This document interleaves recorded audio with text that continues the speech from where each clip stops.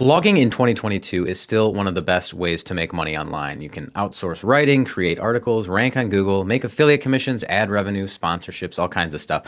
But it can get a little bit complicated and annoying. There's things like privacy policies, do you start an LLC, media liability insurance, how to add things into your website, WordPress, all of that. So in this video, I'm going to go over all of blogging's tricky little details, things that are kind of annoying and things that might block you from finding success in your blogging business. So by the end of this video, you'll have a much clearer framework on all those tricky little details when it comes to blogging and how to find success in the 2020s. But before we get started, I want to invite you to watch my free masterclass on how I make over $300,000 a month between my blog and YouTube channel. Thousands of students have gone through it, so make sure to click the link in the description below, sign up for that 60-minute free training, and let's get into the topic for today.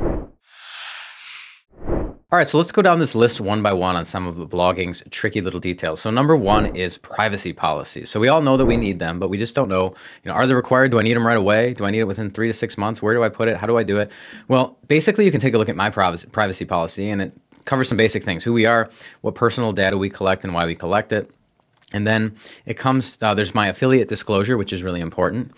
And then there's also a section here on Mediavine. So I'm a Mediavine advertiser, so I have banner ads on my site from them, and they actually give this for you to copy and paste, so I just pasted this in.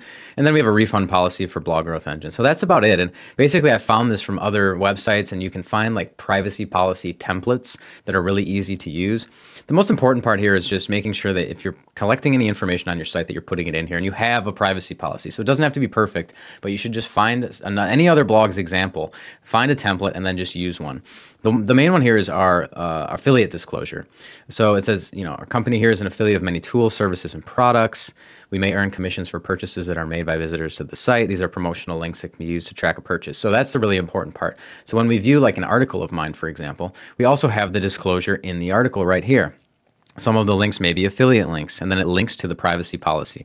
So this is a no-follow link just to the privacy policy. I no-followed it just because I don't want to pass a bunch of SEO authority to my privacy policy page, but you can see, you can read your full affiliate disclosure here. So honestly, it's pretty simple. If you're in an ad network, they'll give you one to copy and paste. You can find other blogs out there and templates and examples for privacy policies, but don't overthink it. Just create it, and then you can place it into your WordPress site, either in the footer and then throughout in the content when you link to it in the affiliate disclosure. So next is thinking about actually setting up your business structure. So if you're in the United States, that could be like sole proprietorship, LLC, or S Corp. So the first probably 10 or 11 months of my blog, I just did a sole proprietorship. I had no business bank account yet, and I was just kind of funding things through my personal account. And I'm like, I'll do this as a sole proprietorship until I set up my actual business banking details. And I did that for far too long, probably 10 months, longer than I should have. So I was just basically, I'd join an affiliate program, I'd put my PayPal email address in, and I was making money as an individual. But after a while, I'm like, okay, I need to actually set this up. So there's a couple things you can do. You need to set up an LLC or an S Corp. Now, you don't need to do this right away, because we don't want to have perfectionism where we're doing all this business stuff before we're actually making a single dollar. Like I was making probably $20,000 a month before I even did this. So you want to get it in for organization and liability purposes. But don't overthink it. So an LLC basically is a limited liability company that protects you from like legal issues and things like that. So it separates your personal identity from the business, which is a good thing. And I chose to go with an S Corp because an S Corp has a number of benefits. So a single member S Corp like myself, I'm the single owner of the S Corp, and there's certain tax advantages to that. So for example, I can pay myself a salary as the single owner, and that salary is actually tax deductible because the salary to myself is an expense. So it's all a pass-through entity that also, goes to my personal tax return and all of that stuff. But there are some tax loopholes and things that you can figure out with that. Ultimately, we just need to set up a business bank account because we want all the money to be going into that business bank account. We want, your PayPal affiliate commissions going there, ad revenue, sponsorship revenue, any revenue should just go in one bank account with, one service, and every expense can come out of that account. So it's all one thing. Use a tool like QuickBooks. So I have QuickBooks Online. You can pull in all the bank data and then start organizing and categorizing things. But the key is probably want to get ahead of it sooner rather than later. Real quick, I want to give you a word from our sponsor, something that's really helpful, and that's Surfer SEO's Writers Directory. So Surfer SEO recently launched a Writers Directory where you can have individuals that have gone through their certification and already understand how to use Surfer SEO to assemble content. So this saves you time and energy trying to find a writer on your own. This is a highly curated group of writers that are the best people for you to hire. So you can hire your first writer today on Surfer's Writers Directory. As you're looking to scale up your blogging business, finding quick wins to revenue is key. So as you're going through the Blog Growth Engine Masterclass, the course, you're becoming an expert in Surfer SEO. And this is actually exactly what qualifies you to be a certified writer for Surfer SEO customers. So if you love assembling content and writing, this is also a perfect way for you to earn additional income as you're building your blog and business. So you can take the SEO Writing Masterclass to become certified, and it will help you become more efficient and effective in building your own blogging business. So go to the link in the description to find a writer for your blog today, or sign up to be the next Surfer SEO expert. So next, let's talk about insurance. So as a business owner, do we need insurance for our blog? Well, when we're first starting out, the answer is almost always no. That's an expense that isn't really required. But over the course of the last couple of years, I purchased media liability insurance, which is actually important from like a copywriting and legal standpoint, because I actually was attempted to get sued. Someone tried to sue me. And this is what it was. So here's an interesting article on it. It says, here come the copyright bots for hire with lawyers in tow. Anyone can now find infringers, send takedown requests, and quickly demand thousands in damages. Can the trolls be far behind? So what was interesting is that I was attempted to get sued by a German company because they scan every single web page on the internet and they look for any type of copyrighted images. And what I had is I had a video I had an embedded image in a blog post from a YouTube video, and inside of that YouTube video was a tiny part of a copyrighted image of like a mountain or a lake or something. So they were trying to, basically get $5,000 to $10,000 out of me, saying that they're going to sue me and take me to court and all those things. So it really got me thinking, I probably want to get some liability insurance if, once you're big enough, if you're kind of starting out and it doesn't really make sense, because media liability insurance can cost $100, $200 a month. So you don't really want to be spending that out of the gate. But once you're starting to make a good amount of revenue, you do want to probably protect yourself just for peace of mind. I've never had to use it. That case was thrown out because I basically said, all right, come sue me. Get my they were trying to just send me emails. And I said, I'm not answering any more emails. If you want to contact me, send me, mail through the post. So they actually would have had to find my address, do all of these different things, and they just gave up. They quit because it wasn't really, that specific example wasn't strong enough to talk about in court. So it's interesting to know, like, if you're using a bunch of copyrighted imagery and materials, or like potentially getting sued, if you make money, the odds of getting sued rise. So you want to have liability insurance. So I got it through Cover Wallet, which covers all kinds of different things. If you're a publisher of any kind, like a blogger, it'll basically cover defamation, plagiarism, copyright infringement, invasion of privacy, all of those different things. But it kind of gives you that peace of mind. So I would say ignore it for a while until you're making a good amount of money and you have something to lose, and you have, a lot of attention on your blog where it might make sense to get insurance. So now that we got some of that technical stuff out of the way, let's talk about the actual website, the actual blog, and little details we can cover on there. So first of all, here's an article of mine on the 7 best call tracking software apps of 2022. And we can see that there's my author box here. And then there's also an updated March 16th, 2022. So what's interesting is, like, every article on a blog has a publish date. So the original publish date that it was published, and then it has, anytime that you update it, it'll have an update date. Now, every theme won't always show that updated date. And it's good to have it because Google then knows, okay, this was last updated on this date. It's newer, it's fresher, and they can actually add that date into the search engine results page so that people can actually see it, which might in turn get click-through rates, but it is a good thing to have. And not all themes have it. So what you could use is a tool like this WP Last Modified Info. And what that does is it basically tells Google, and it shows on your website the actual text when the article was last modified. So it shows it in your post, and it can make it say, updated on this date, which is a good thing. All right, so when we look at this post, again, we see that there's a number of different things here. There's the heading, the title of the article, some pictures, some text, intro text, headings, photos, all of that. This actually all starts for me as a Google Doc. And I use Google Docs because, one, you can outsource the writing to a third party or a freelancer or someone else. You can dictate the writing rules. You can also, what's really important I want to cover is like importing images. So how do you import images effectively into WordPress? Well, it's kind of a pain if you go like in the WordPress editor and then go to the media library and add them individually one at a time, or you could just add them all at once. So what I do is we can use a tool. We use Google Docs, and then you can see it's the exact same article here. And this is an image. And what we do is there's a screenshot. So you just take a screenshot of the homepage, like for example on this, or you take a screenshot of something if it's not copyrighted. And then you want to make it, only as wide as your blog is itself. So maybe it's 700 pixels wide. So you can use like the Apple or, PC, just basic image editor. Make sure it's only 700 or 800 pixels wide. So shrink it in. Save it so it's around 50 kilobytes or less. and then import it. So basically insert image, do that into your Google Doc, and then you put it there.